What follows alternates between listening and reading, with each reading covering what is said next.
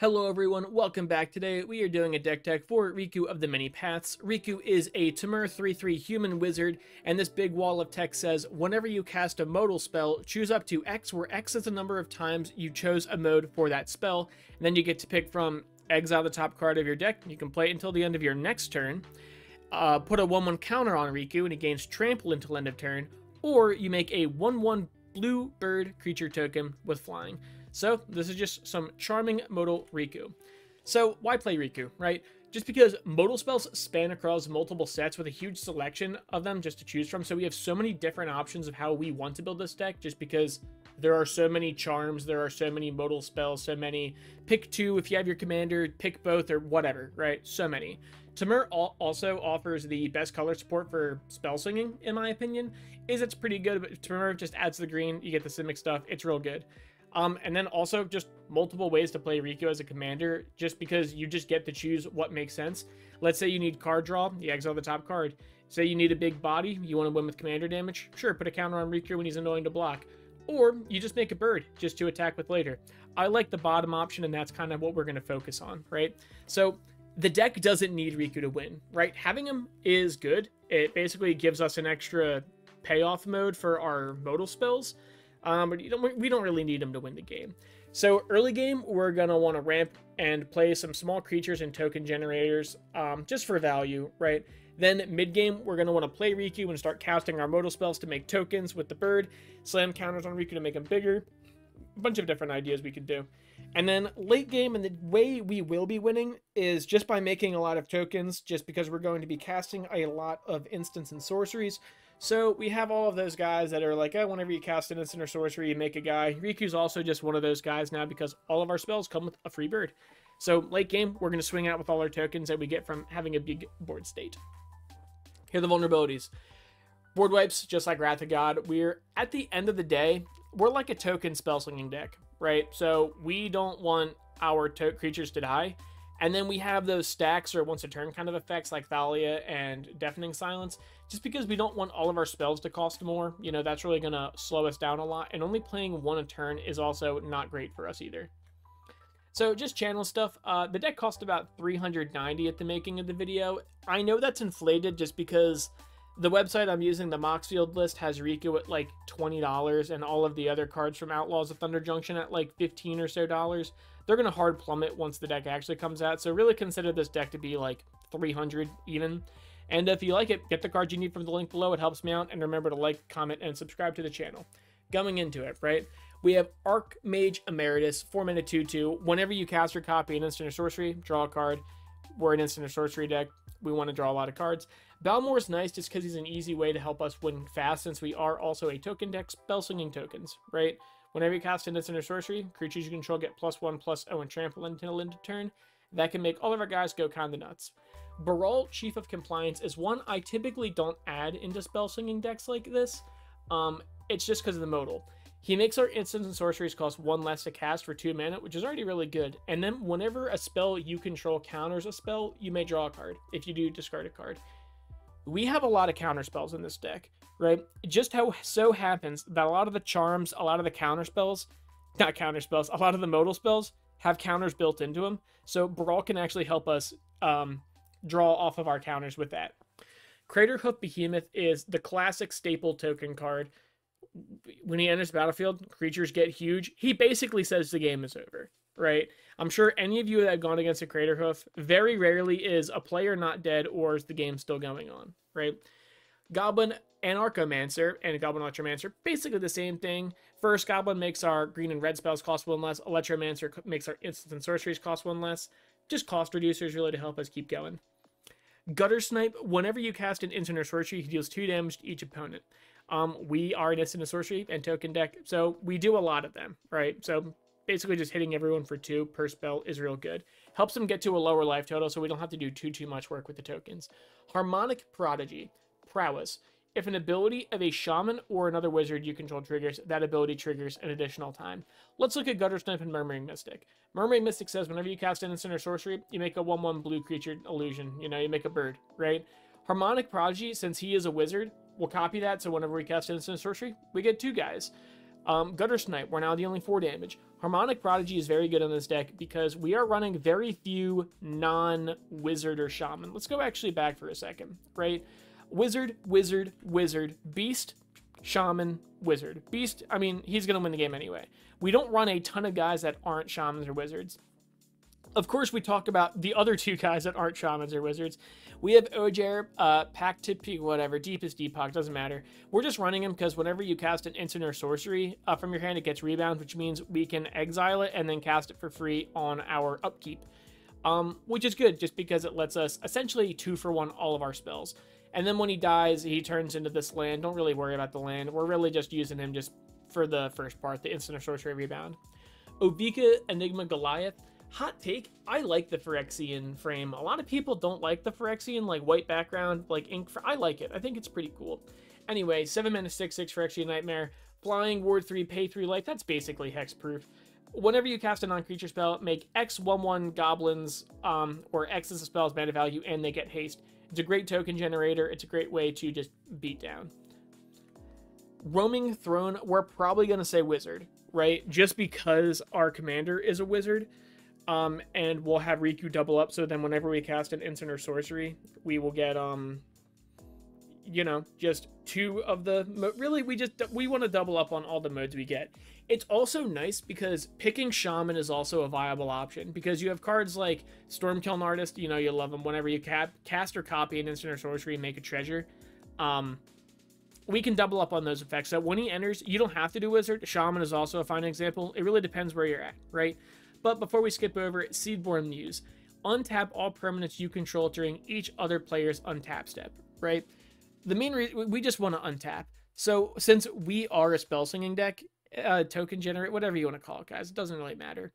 We want our lands to be untapped. So we have like 20 something sorceries, like, or not sorceries, instants. We have like almost 30 instants in this deck. So being able to, you know, pump them out all the time is great. We don't have to worry about tapping down on our turn from doing our sorceries or playing our creatures. It's good. Talrand and Ironclast are basically the same thing. It's whenever you cast a non-creature, an instant or sorcery for Talrand, you make a Drake or you make a 1/1 soldier. Really just guys to make tokens to beat down with. Veyran's great because whenever you cast or copy an instant or sorcery, he'll get +1/+, it doesn't matter until in the turn. It's basic with prowess. But if casting or copying an instant or sorcery causes a triggered ability of a permanent you control to trigger, that ability triggers an additional time. Using Talrand and Third Path Iconoclast as examples, we're just going to double up on tokens, right? We're going to double up on Riku's abilities. Archmage Emeritus is going to double up on draw. It's going to double up on pretty much everything. He's a doubler. That's what he does. And then the final creature is Young Peasy. Whenever you cast an instant or sorcery, you get a guy. No big deal. Good token generation. So going into sorceries, a lot of it is just ramp. We have Cultivate just for, you know, get 1 to the field, 1 to your hand. Farseek just to get a Triumph or a Shockland. Fiery Confluence is the first real modal spell we'll talk about. Choose 3. You may choose the same mode more than once. Deal 1 damage to each creature. Deal 2 damage to each opponent. Or destroy target artifact. So the thing that's great about these modal spells is Riku he triggers per 1 you cast. So let's say we choose to do 1 of each, right? Then we're going to get a bird, Riku's going to get a counter, and then we're going to impulse draw the top card of our library.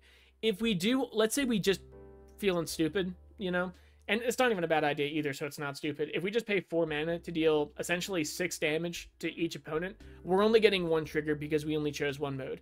So again, really the whole idea with this deck is just to choose as many options as we can, just to have Riku proc a bunch, and we just outvalue passively and make a bunch of tokens passively, just for getting good effects. Hold Breach, choose 1. Destroy target artifact, destroy target enchantment, destroy target artifact, and enchantment. Ideally, we're just going to do the bottom one, right? So this one, although we're not going to be able to choose both modes, again, just having Hold Breach and getting a free bird or a free counter on Riku or a free impulse draw off Riku is really, really good, right? Jessica's Will, if we have Riku, do both. So that's going to get us 2 triggers off Riku. You guys understand how it goes. Jessica's Will, it's going to get us a lot of mana. Exile the top 3 cards of our deck. We can play them this turn. Jessica's Will, you know it, you love it, you really hate it, you don't love it. Well, you love it when you play it. But yeah, we do a lot of copying in this deck, believe it or not. just with some stuff. So Jessica's Will is pretty easy to go infinite with just red. Not infinite, but very, very close to. Kodama's Reach is basically just Cultivate. Mizzix's Mastery.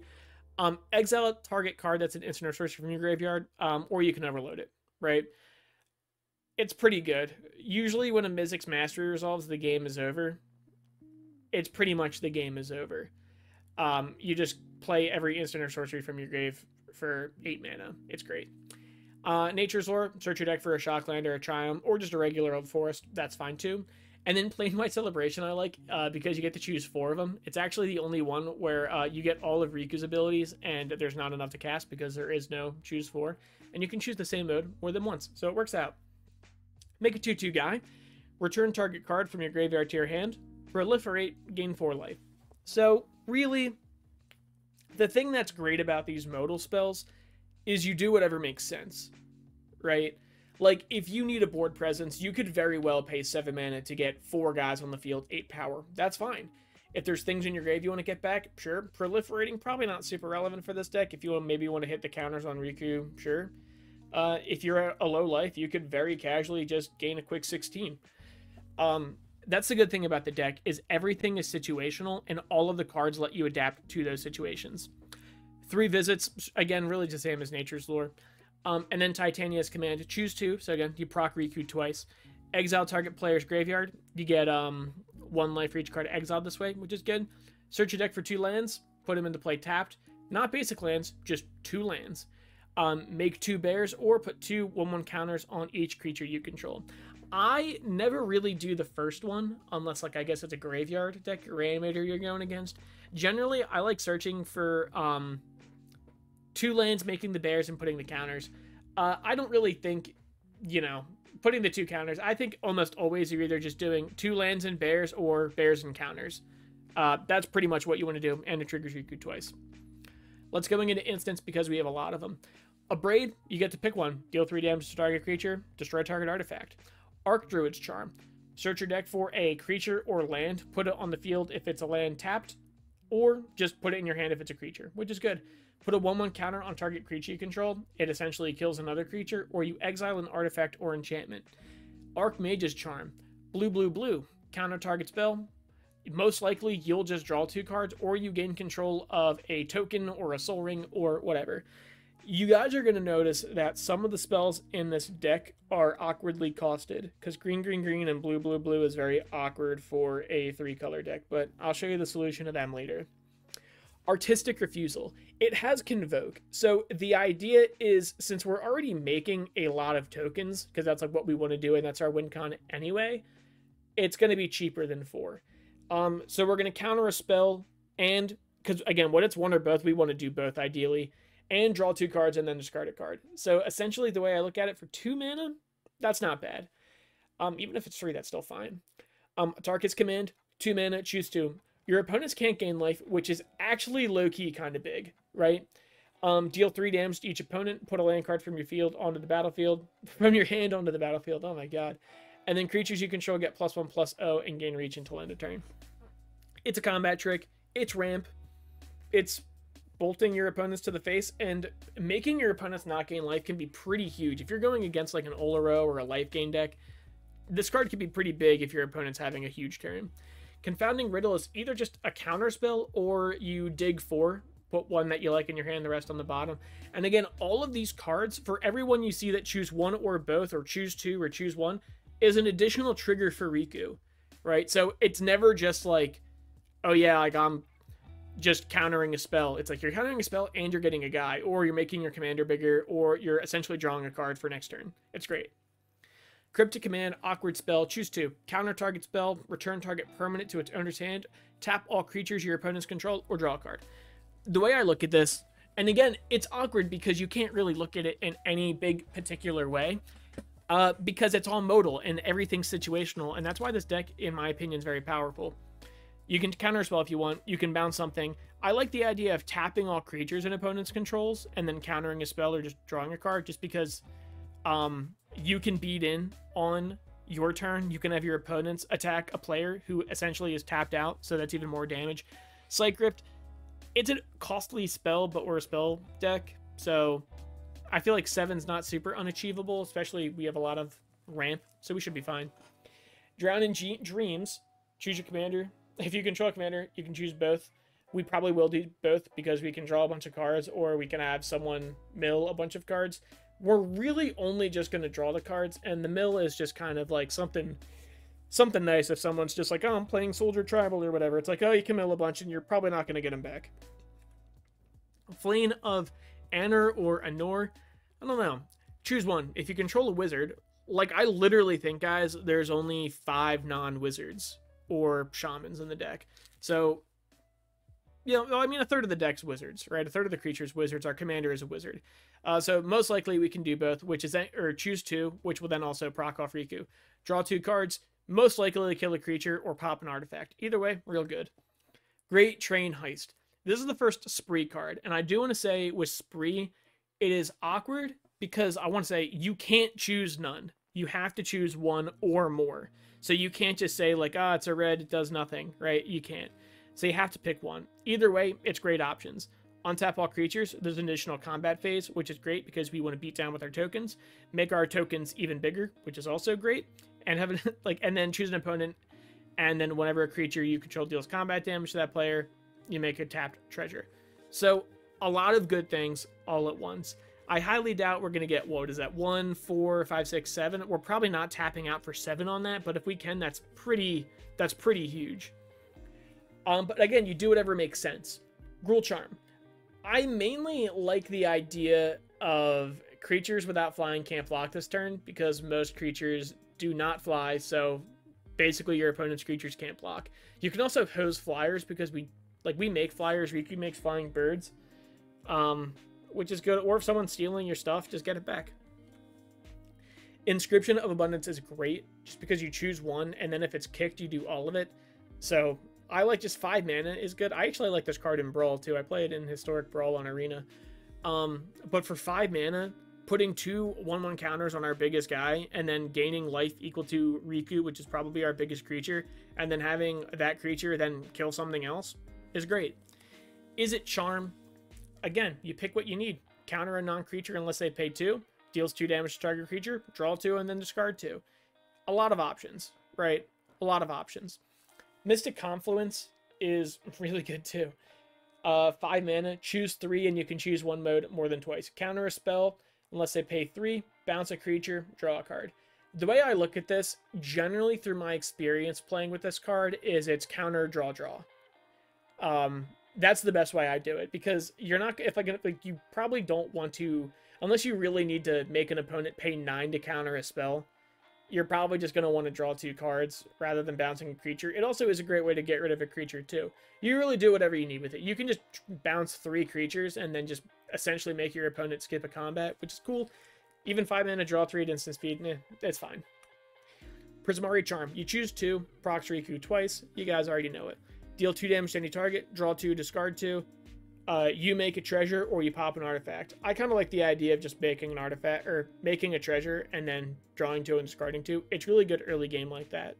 Quandrake's Charm. Return target creature or planeswalker to a turn or hand. You bounce it. You counter an artifact or enchantment. Put 2 1/1 counters on a creature, or target player shuffles up to 3 cards from their graveyard into their library, which is good if you're dealing with reanimation. Again, you make a guy bigger, you bounce a creature, you counter an artifact or enchantment. Lots of good stuff. Return of the Wild Speaker. It's good in both ways, right? Riku is a human, so you're probably not doing the draw. I do like the idea of non-human creatures, which is pretty much all of our tokens getting +3/+3. That's like another pseudo kill spell. Or even just drawing a handful of cards for our non-humans. That's fine too. But I like it really just as a pump spell. Return to Nature.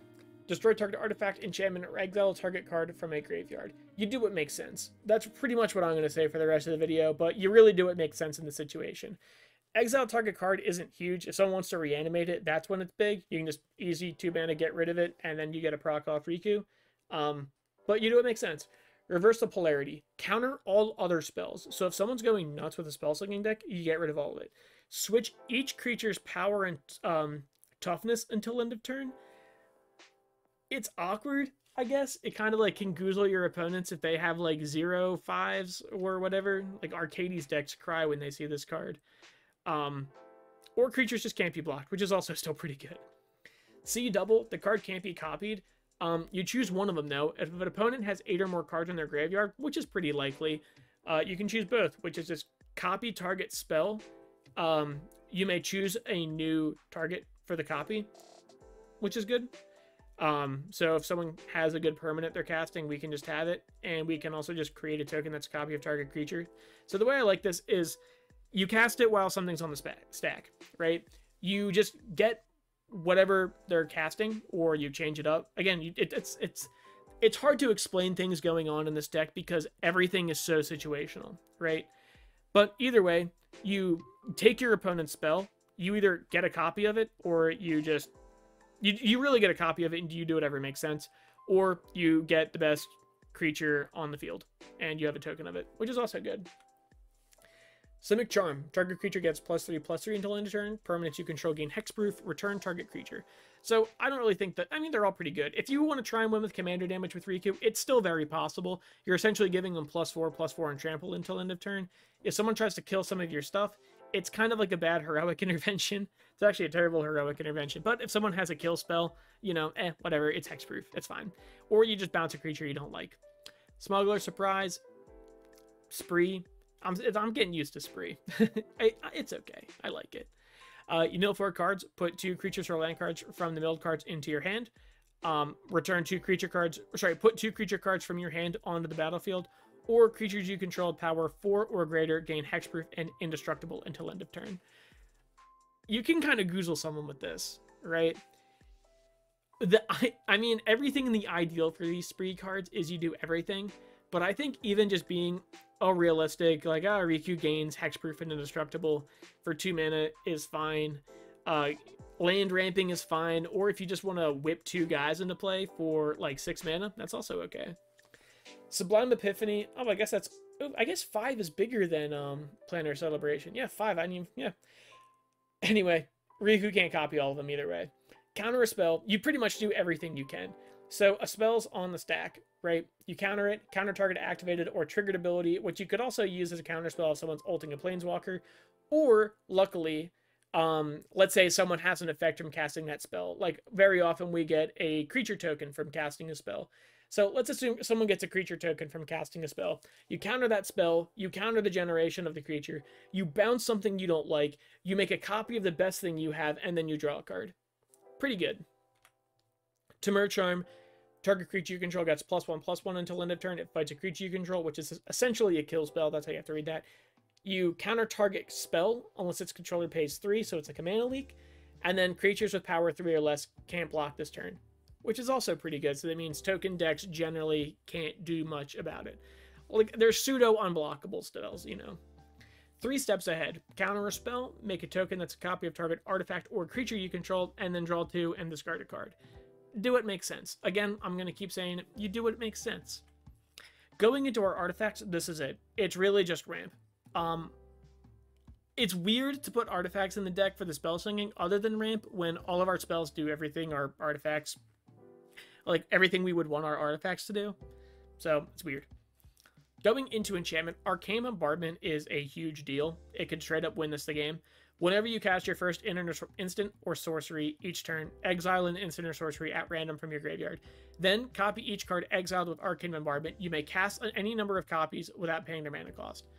So you're basically, every time you cast a spell, you're going to copy every other spell under it, which again, since they're modal spells, you do it makes sense. You're like, oh, I'll draw cards, or I'll make a copy of this thing, or I'll bounce that creature, or whatever, right? I'll get a land to the field.